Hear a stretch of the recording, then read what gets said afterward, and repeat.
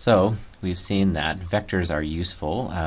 Geometrically, we can use them to represent velocities, or we can use them to represent forces. We know how to add vectors and what the picture is. We know how to scale them, and we know how to subtract them. What we'd like to do now is to relate this back to numbers somehow. So I've got two vectors here. Let's assume that we're in two-dimensional space, and in order to turn these vectors into something that we can do numbers with, what we want to do is we want to think about two standard unit vectors. So we're going to make a vector that points along, we're in two dimensions, so we'll make a vector that points along the positive x-axis and has length 1. We'll call that vector I. This is forever after the name of this vector I. We'll also make a vector that points along the positive y-axis, and we'll call that vector j. Now, sometimes it depends on the textbook you're looking at, but sometimes they call this vector E1 and E2. But I and j are what our book uses. Those are pretty common. So what we want to do is to take a vector like this vector u, and we're going to write it as a little bit of I and a little bit of j. So starting from the tail of this vector, I'm going to draw a horizontal line here along the x-axis, and I'll draw a vertical line down through here. And now you can see that this vector u is actually the sum of two vectors. Some vector that's all in the I direction, and some vector that points in the same direction as j. If this vector just points in the I direction, it must be some scalar multiple of I.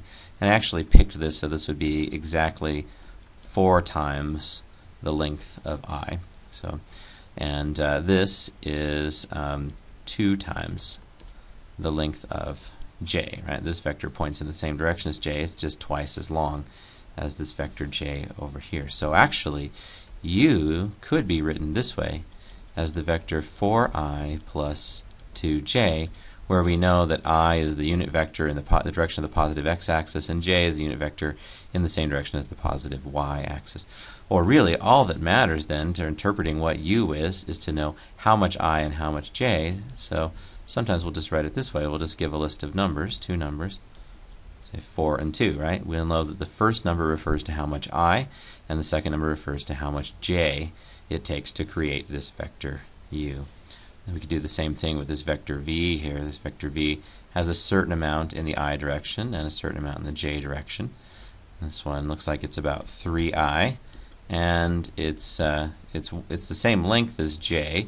It's just in the opposite direction. So this is minus j. So we could say the vector v is 3i minus j, or we could just give a list of components, right? So we have 3, the component is 3 in the I direction, and the second component is minus 1 in the j direction. So whether we write it as 3i minus j, or we just list how much of each, that's going to be the same to us. So we'll use either notation. You'll notice the book switches back and forth. They're trying to get you used to using both notations in case you use calculus in some other class, right? Well, you will use it in some other class, and the idea is just so that you can readily adapt to whatever notation you're given.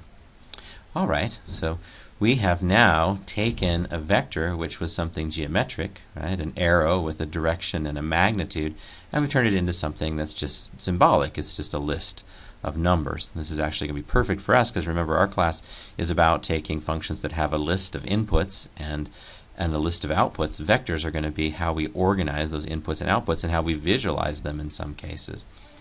All right, so we had now 3 operations on vectors. We could add them, we could scale them, and we could subtract them.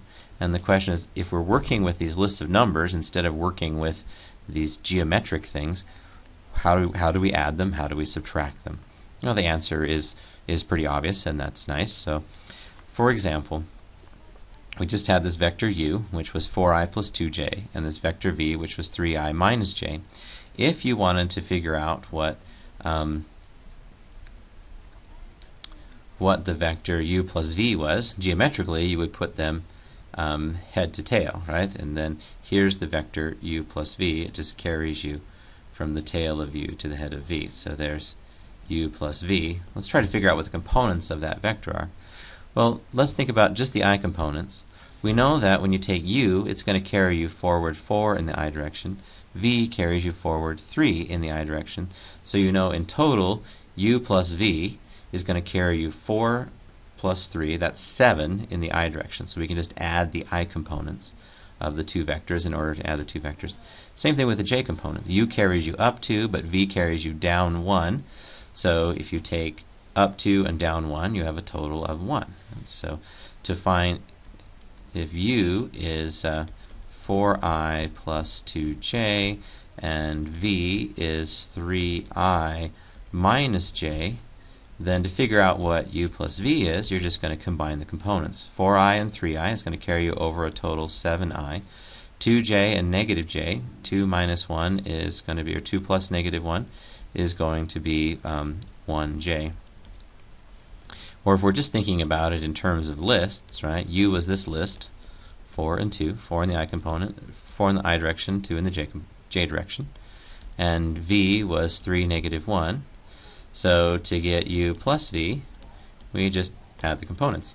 4 plus 3 is 7, 2 and negative 1 is 1. So pretty easy to add vectors. What about scaling them? So suppose you have this vector u, it was 4i and 2j, and you want to make u twice as long, right? You want to multiply it by the scalar number 2. So you're going to get a vector twice as long. Well, can you see that to make u twice as long, you're going to use twice as much as you had in the I direction and twice as much as you had in the j direction. So we're thinking if you have this vector u and it's 4i plus 2j, then 2u is going to be 8i plus 4j. I just doubled the components. So, or in terms of lists of numbers, if u is this list 4 and 2, where this 4 means 4 in the I direction and this 2 means 2 in the j direction, then you want to take 2 times that. You're just going to multiply 2 times each entry. What could be easier? Suppose you had the vector u and it was 3, negative 1, and you wanted to find a vector that was 1/3 the length. You would just take 1/3 times that vector. That would just give you 1/3 of 3 is 1, and 1/3 of negative 1 is negative 1/3. So to scale a vector, just multiply each entry by whatever the scalar is. If you're scaling by 2, double all the entries. Scaling by 1/3, take 1/3 of all the entries, and so on.